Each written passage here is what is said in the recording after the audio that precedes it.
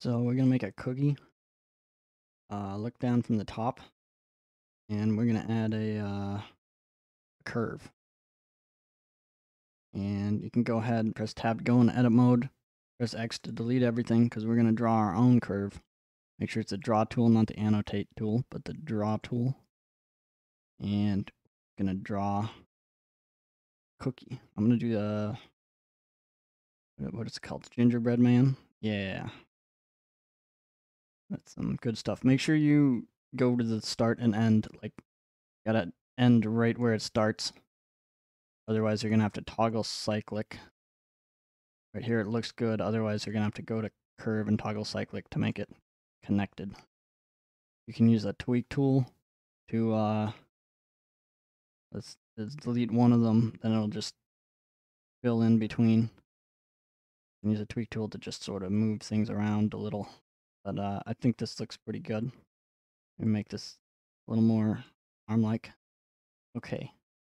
Now we're going to go into the curve settings down here, this green button. And we're going to switch it to a 2D curve. Switch the fill mode to both. So that'll make it this flat shape here. And then if we go to geometry and turn up the extrude, we can make it shape with depth. So that's good. Now we got to make it a little smoother. This isn't very good to work with. First of all, it's a curve, so if we try and edit it, it's like that. So we're gonna right click, convert to mesh. And another issue with it is that it's not like the sides aren't connected to the top and bottom.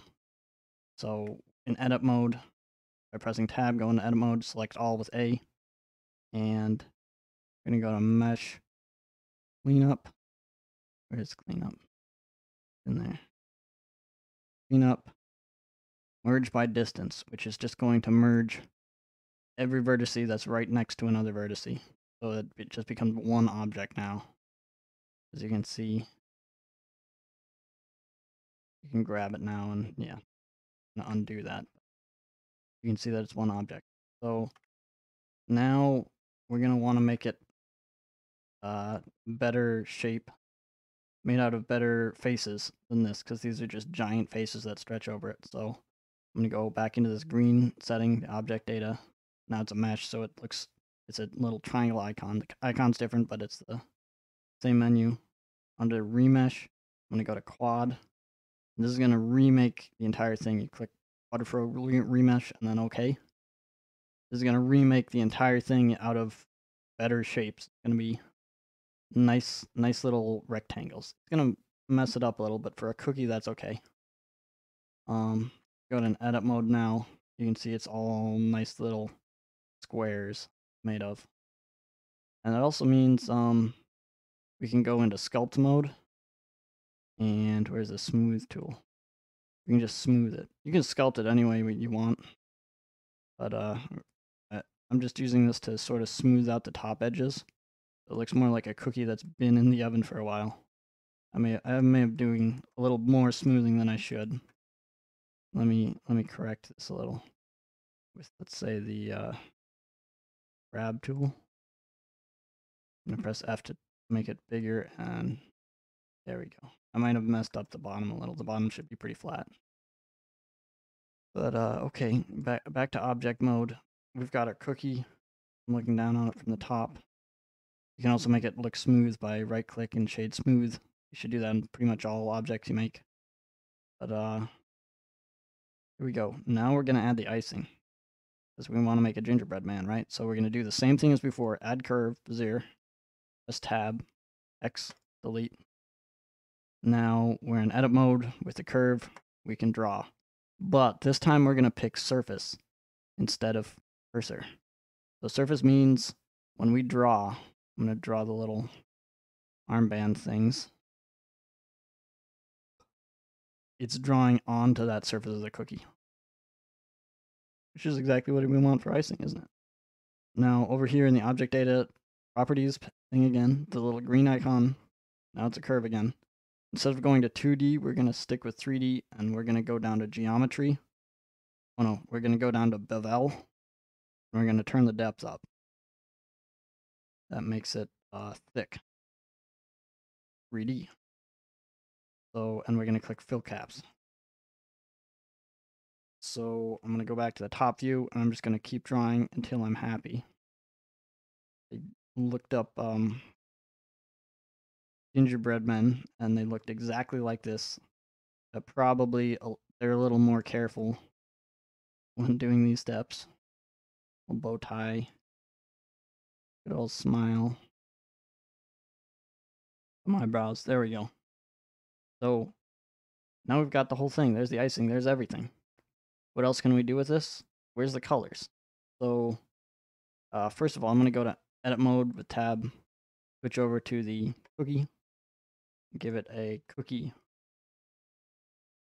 You don't see it yet because we're not in the material preview. There's a material preview. You can mess around with like the roughness and stuff and make it more cookie-like. I'm not going to worry too much about that. And the icing, let's have a white icing. Click the plus over here to create another slot. And I'm creating these on the icing I've selected. Here's a red one.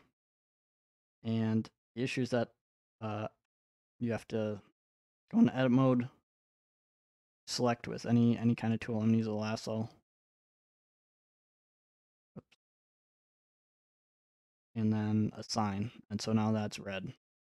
I can make these black by making a new material. Maybe like, right? All right. This is it. This is your cookie. You can add a more detail as you want. Something to, oops, I picked the wrong tool. Something to note. You have to keep assigning the materials. I'm using L to select now.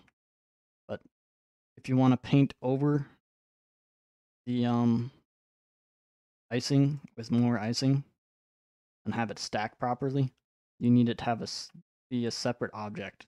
So I'm using Shift D to add another duplicate of the icing I made. I'm deleting all the icing I made, and then I'm drawing. It draws on top of the existing icing. Is useful. I'm going to delete that. Here, this is the perfect thumbnail, the perfect gingerbread man. You might need to right click and convert to mesh when you're finally done. But until then, you can just edit, you can tweak, you can move things around, you can do whatever you need to do. Another thing to note, let me go back into edit mode. You draw like this, you're going to end up with too much. And you just need to select the handle in the middle and delete, and delete, and delete. And that's it. You can make gingerbread houses, you can make anything. Have fun with this, be creative.